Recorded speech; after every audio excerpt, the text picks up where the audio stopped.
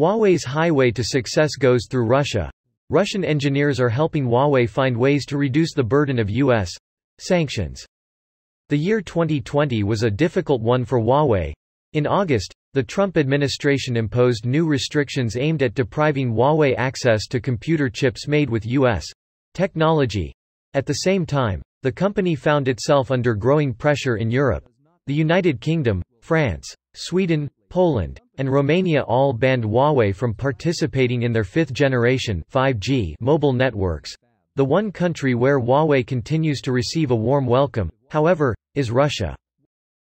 But before I continue the video, please consider subscribing to the channel and turn on the notifications by clicking the bell icon.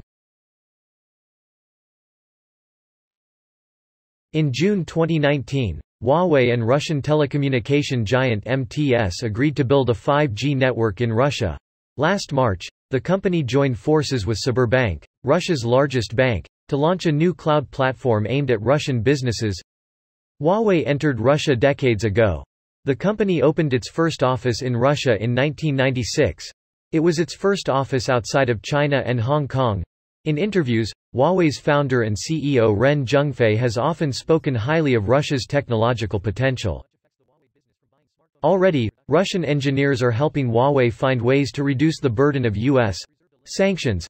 For example, Russian programmers are reportedly playing an important role in helping Huawei develop its Harmony operational system (OS), which is meant to replace Google's Android OS. Developing Harmony OS has been a top priority for Huawei ever since Google suspended its Android license in 2019 to comply with the Trump administration's sanctions.